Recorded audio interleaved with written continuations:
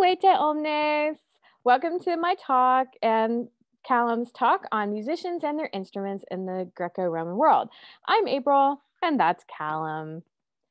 All right, so the first instrument we're going to start with is the tibia. Now, in Greek, it's called the aulos, and what that was an instrument that had two pipes made of either bone or boxwood or cane, and you would insert a double reed into the receiver end of each one. So it's kind of, sort of, but not really like playing two oboes at the same time. They actually, in addition to being made from bone or boxwood or cane, could also be encased with metal. The pipe itself, the resonating pipe, was called the bombyx, and the reeds were usually referred to as arundo in Latin or kalamos in Greek. So here we can see some pictures. Here's someone playing, and note their special carrying case. And here's some more people playing, and you'll note that this is clearly a child or a teenager playing because he's much shorter than the other people. Here's a woman playing, and here's even a special type of aulos called the Phrygian aulos or Phrygian tibia, and it, notice, has a horn on the bottom of it. All right, so in mythology, the inventor of the double pipes is Minerva. So she finds the cane, she makes the instrument, and she starts playing, according to the story. And she's loving it, and she goes up to Mount Olympus, and she's showing off, and then she hears the mocking of the other goddesses. And they're all like, "You ugly when you doing that. Your cheeks are all puffed out, and your face is kind of turning blue. So you're very ugly." And she's like, "I don't care. I ain't listening to you." And so she left the party and she just kept on piping. But then she came to a pond and she saw her reflection in the pond. And she was like, "Oh my, oh, I am not looking good. They really were right. My face is all puffed out from my cheeks and my face is kind of blue." And so she cast them down for making her look ugly. And she cursed it so that whoever picked up next, they would pay a price for it. So along comes Marsyas. Marsyas is a satyr, you know, one of those half men, half goat, and they're the companions of the god Bacchus or Dionysus. So he comes along and he finds the double pipes and he starts playing them. He's like, "Oh man, this is so cool."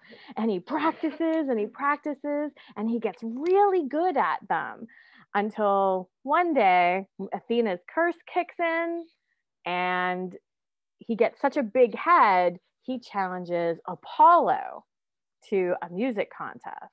He's like, basically, "Apollo, I can outplay you on my pipes." And Apollo's like, "What now? I don't think so."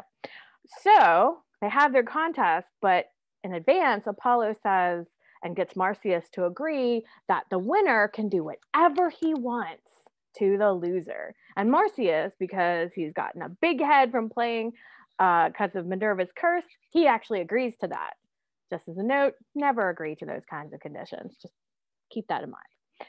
So they play, and at first, looks like Marsyas is going to be declared the winner. But suddenly, Apollo flips over his lyre and he's like, "Can you do this?" And he plays and continues to sing. And of course, Marsyas cannot do that with a double pipe. You cannot play them upside down. And he loses. And the punishment, they flay him and turn his skin into a wine sack. So it didn't go too well for him. But Pliny the Elder, however, actually says it was actually Marsyas who invented it in the first place, and he just eliminates Athena entirely. So tragic story, but cool instrument. And so now I'm going to turn it over to Callum to talk about how you make the reeds to play this instrument, starting now. Thank you very much, April.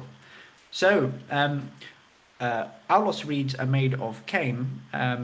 Cane is a weed that grows wild all across Europe and in many places in the Americas too.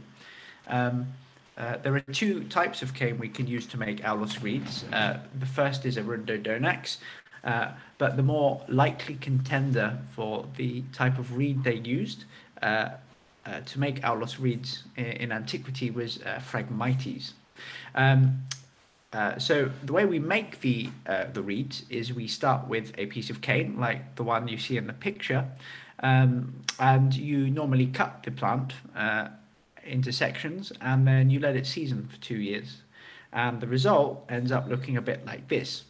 So here is our cartoon version of the piece of cane. The first thing we do is we cut the cane in two, like this, and the part where it splits on each side, that's going to be the tips of the two reeds that go into both the pipes.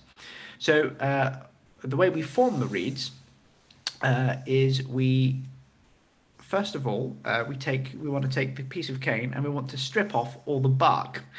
And when we strip the cane off the bark, we end up with it looking like this. So it loses its shiny color, and as you can see, we end up looking at the strata of the cane below it. That's going to form the outer surface of the reed. Then what we want to do is we want to make the cane go from this shape into this shape. So we want to form this sort of waist in the middle of the reed. So the way we do that is we take our piece of cane and we take a pot of boiling water. Then what we do is we throw the piece of cane into the pot of boiling water and we let it heat for several seconds. And what this does is it makes the cane go very soft.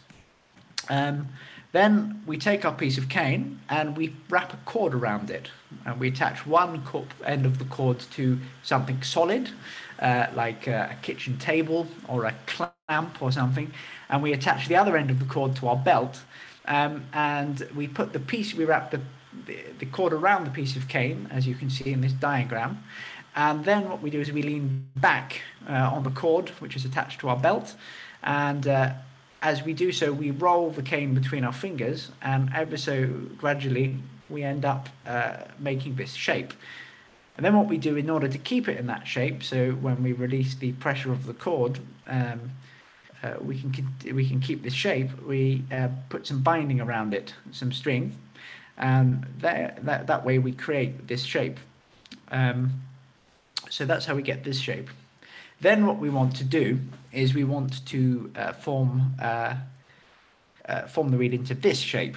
So the last part of the process is we take our newly formed piece of cane and we again throw it back into the boiling water and we let it sizzle away for a few seconds.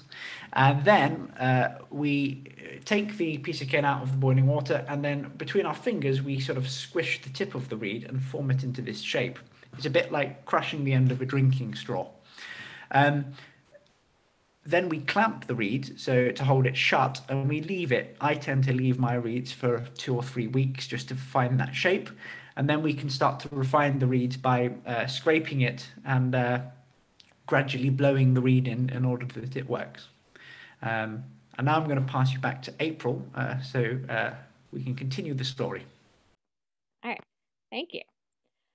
All right, so who played the tibia or the aulus in the ancient world? Well, in Latin, the male players are called the tibicen or tibicines, plural, and in Greek they were called auletes or auletes, plural. The female version, and yes, there were women who played, are tibicini and auletrices.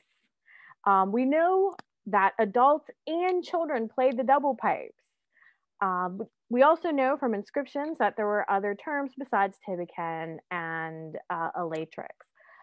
You had chorales, who was specifically a double piper who accompanied a chorus, which is one of the main uses. You had protales, who's the chief double piper. You had hupales, who's an accompanist of some kind, and the musicarius, who's also an accompanist double piper. On the female end, you had a special class of double pipers called amubaya, which we think was a Syrian female double piper, or the female version of choralis as well, chorala, who's the female double piper who accompanied the chorus. So as far as their social class goes, we know that a lot of the pipers were slaves or freedmen and freed women. This was not something that was done just by rich people. This was done from the slaves all the way up to rich people. So all social classes. We know that some of them are very, very young. We know they took a lot of pride in their art and that they took part in both formal and informal competitions. And some of them, through this competition circuit, became superstars and accrued lots of wealth and status. We also know that they were part of guilds called collegia in Latin. And in fact, quite possibly the earliest labor strike in recorded Western history is actually by the double pipers when their privileges got taken away. Spoiler, they got their privileges back. Right. So how do we know for sure that people from all classes and whatnot took place? Well, we have graffiti and we have sepulchral inscriptions that tell us this. So this one, graffito from Pompeii, is actually really cool because it's one of the only things we have that we know for sure was written by a woman. That is one of the only writings in Latin from the ancient world that was written by a woman and in a woman's hand, for sure. All right. And apparently she was a young Tibequina who took part in some sort of music contest, the Pantorgana. Speculation isn't quite sure what that is, but seems like it might have been a contest for multiple instruments, kind of like a talent show contest. And she lost. She lost to the lyre player and singer, and she was not happy about that. So at the end of this little graffito, she says, Vulcanus, that is, fire is the cure, whether she means to throw her instrument in there since she lost, or the winner's instrument in there because he lost, or maybe they just destroy everything altogether. Hard to say. But she was clearly not a happy camper. All right. And sometimes I imagine when I see this particular little shard of pot and her looking at that and going, what's going on with my pipes? I should have won, man. All right. We also, like I said, had some sepulchral inscriptions. The one on the left is a young freed woman named Fulvia Copiola. And she tells us she's a Tibequina. That's on her tombstone. So she's very proud of that. But she died just 15 years of age. That's very sad. But at the same time, it tells us that people y'all's age definitely were playing the double pipes. And in order to be a Tibequina by age 15, she probably started when she was much younger. On the right, we see just Lucius Axius Daphnis, another Corrales. We don't know anything else about him, not how old he was when he died or anything else. The only thing they felt like putting on his tombstone was his name and the fact that he's a double piper, which shows his pride in this. All right, and one more. This one says, to the blessed spirits of Calochyrus, he's a homeborn slave, Verna, very sweet, and a genius accompanist, that's Ingeniosissimo, who lived 15 years. So again, he was a teenager and a very talented teenage musician who died young, and his fellow slave Daphnis made this for him well-deserving. All right, so what did they play for with the double pipes? They played for funerals. They played for theater. Every single tragedy, comedy, pantomime were all accompanied by the double pipes. Start thinking about, when you think about tragedies, they're all musicals, which has a little different sense for us, but they were all musicals in the ancient world. They played for all the sacrifices, and they played for the symposium or the convivium, the dinner parties that were really important in Greek and Roman culture. And they played anytime they would have choruses. So they would play for that too. So, question now becomes, Well, what did the alloy sound like? So many people around Europe and the States and the world in general have been working on this problem for a few years now, and we've reconstructed some alloy. And the first one I want to show with you is an instrument that is made by friend of mine called Robin Howe in Canada. And this is a reconstruction based off of two surviving auloi, the Megara aulos and the Elgin aulos. The Elgin aulos is in the British Museum, and the Megara aulos is in Megara in Greece. And the Elgin, this instrument incorporates the bore dimensions and finger hole placements of the Elgin aulos, and with the extension keys, which you find a similar style of extension key that you find on the Megara aulos, and the picture below shows you that. So the instrument in Megara has these long sliding keys that you can see on the instrument, and they slide up and down rather than from side to side rather than up and down like you would find on a modern clarinet or bassoon. And it sounds a bit like this. Let's see if we can.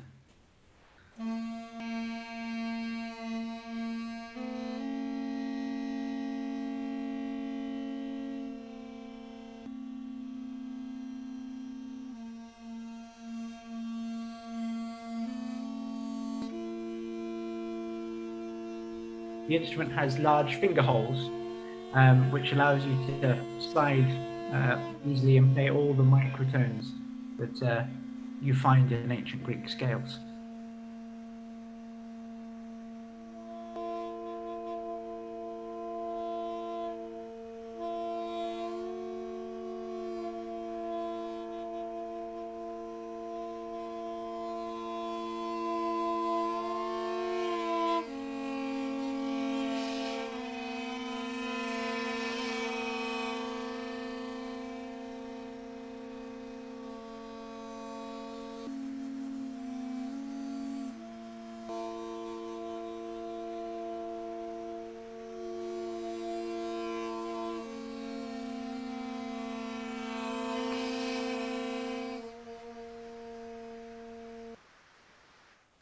So the second aulos, another aulos we've reconstructed, is the one found in the Louvre in Paris. And this instrument's again made by Robin Howe, this particular reconstruction, and here's a picture of it. And the instrument's a lot smaller. The first instrument, you had both of the instruments.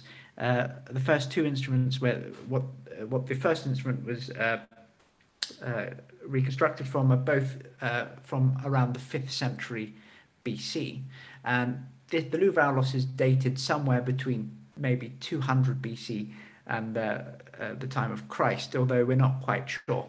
And this one is smaller. It has a narrower bore and smaller finger holes, and this one it's slightly less pitch flexible, and you can play. It's much easier to play much more up-tempo pieces on, like you're going to hear now.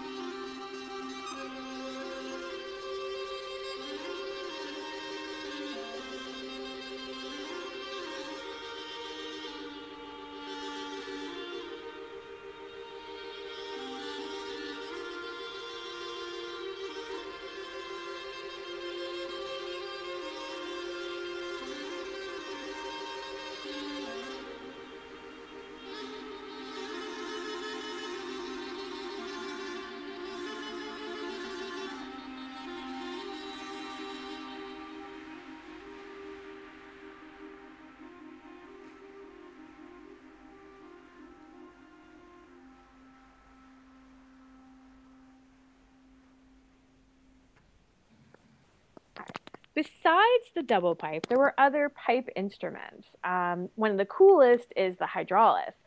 So basically, they took multiple pipes and put them together, and they have a pump or something to help to push the air through. So they basically invented an organ, and called the hydraulis. And oftentimes the pump was run by water, hence the hydro part.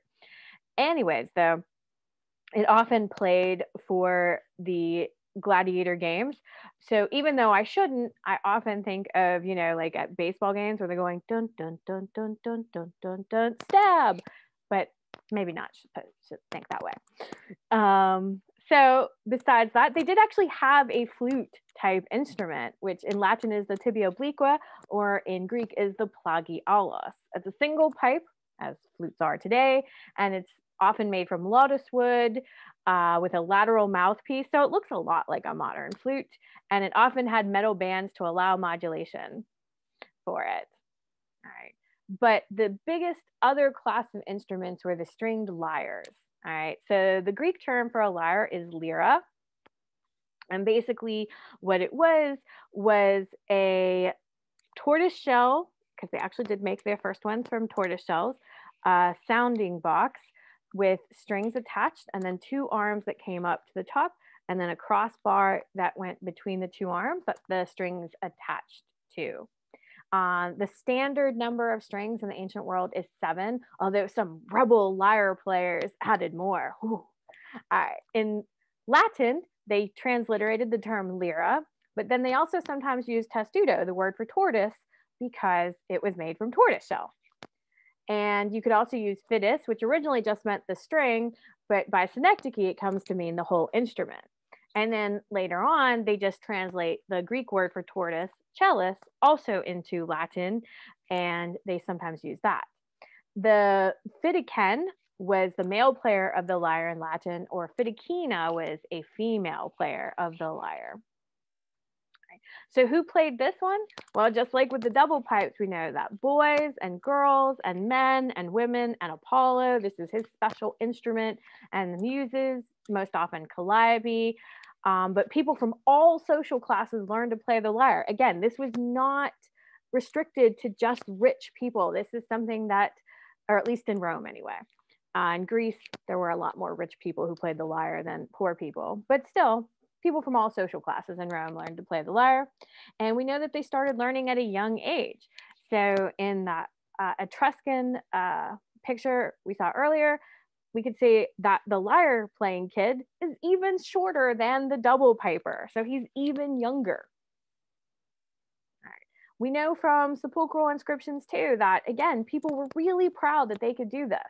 So we have one funeral inscription or tombstone inscription that says, to the blessed spirits of Gaius Julius Rhythm, his wife, Julia Lyra, made this for her well-deserving husband with whom she lived for 28 years. So we have a couple named Rhythm and Lyre, which I think is just really cool. All right, another guy wrote a whole poem on his wife, Sabis. And the first thing he tells us about her, that she was learned with the lyre, meaning she was an excellent lyre player. So that was the first thing he chose to remember about her. And in the stories, it's most commonly Hermes. He's credited with the invention of the lyre. He was born, and on that same day, he stole his brother Apollo's cattle, and then figured, might have a problem if he catches me. But he happened to see a tortoise outside his cave that his cradle was in. So he grabs the tortoise, makes it into the lyre, and then jumps back into his cradle. His brother comes, he's like, you ain't fooling me. I know you took my cattle, pony up. And as recompense for stealing his brother's cattle, young baby Hermes gives him the lyre. And this makes Apollo love him especially. And that's how it ends up being the special instrument of Apollo as well. All right, so besides the personal lyre, you have the much bigger version, the kithara, and you notice it's much squarer too, and it has a support strap because, again, much larger, but this isn't something that regular people played. This is the professional's instrument. They're kind of expensive. in the ancient world. And so Apollo, of course, has one. And because it was so expensive, professionals would have to have a certain amount of money coming in to be able to afford their special instruments. And they had contests at the games. At all of the games except the Olympic Games, they actually had Cytheroid contests. Cytheroids are the person who play and sing to their playing. And these are by far the most popular musicians of their time. They are the absolute rock stars of it. This is what Emperor Nero wanted to be. Okay. And of course, when he competed, he won, but you got to wonder if he could have lost, given that he was the emperor and could have people killed. But apparently, some people really did like his playing, because after he committed suicide, and there were sightings of Nero somehow, kind of like Elvis, and it was as a Kithara player that they were citing him. So it was also the instrument for epic poetry. They even had a special outfit that went with having the special instrument. Now, the people who just played, they didn't sing to it themselves. They're called Kitharistes, and they're not getting as much love. They're just not getting as much love, but they were still proud of their role. So we see a couple of inscriptions. This guy, this is his tombstone. His name is Amphion. So he named himself after a famous lyre player from mythology, and his brother put up his tombstone for him. That's the one on the left. On the right, and this one's really special, it's for a female professional Kitharoida named Oxessus. So it wasn't entirely a male-dominated field. This proves that there were female professional musicians, and her husband made this for her after she died, which is very cool. All right, and they had sometimes just called themselves lyre players if they weren't singers. So on the one on the left, we know a girl named Hymnis Gellia. She died at age 18, but she had recorded was that she was a lyre player, a psaltria. That's another term for just lyre player. And this other guy on the right, his name's Pothos. He's a Coelokitharistes, which is a person who plays the lyre but doesn't sing. So it's another term for that. But he also manages to put in there, he's Palmaris. He's an award-winning one. So he doesn't want you to just know that he plays the lyre. He's an award-winning lyre player. Got to get that on your tombstone. All right. But besides the lyres, which were by far the most important, along with the tibia, we also had the panpipes. So they were 7 pieces of cane that in Roman versions were of all different lengths, kind of like making a bird wing shape. They were stopped up with wax, and they were also joined with wax and string. And you see them most often with shepherds. It's pretty much shepherds in literature who plays these things. And the picture off to the right is actually a find of a set of panpipes. The Greek version of this isn't quite the same. All of theirs is the same length, and they just stopped them with wax to produce the different tones. But again, they're still played by shepherds. The inventor in the most famous story is Pan, although in some versions it's Hermes, but in the most famous Latin version of it, it's Pan. The story goes that Pan was out one day and he saw this gorgeous nymph named Syrinx. And as often happens in these stories, he wants to get with her. She don't want with him. She runs away from him. He chases her. She begs her sisters, who happen to be river goddesses, for help. They turn her into reeds.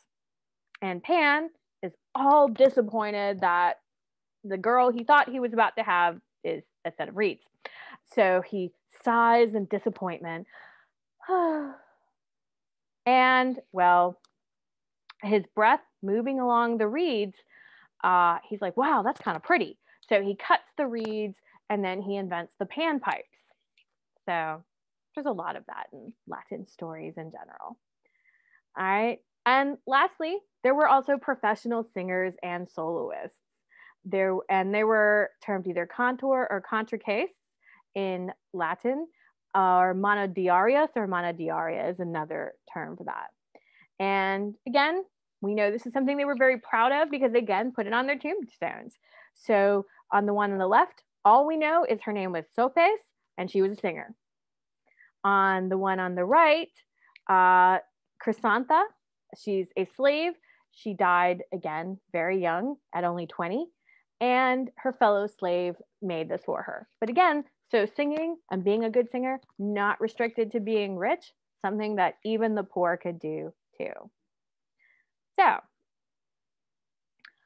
want to get your own instrument? Well, you can get one from several people who are on the screen. For lyres, Lutherius, but for double pipes, there is Robin Howell, the one who made Callums, and Max Brungberg or Thomas Rosanko and Marco Sciascia. And if you get an instrument and if you want to learn how to play, feel free to contact Callum or Barnaby Brown and to talk about first steps in learning to play the double pipes. All right. So, and finally, one last thing, the bibliography for all this. And we thank you for coming to our talk.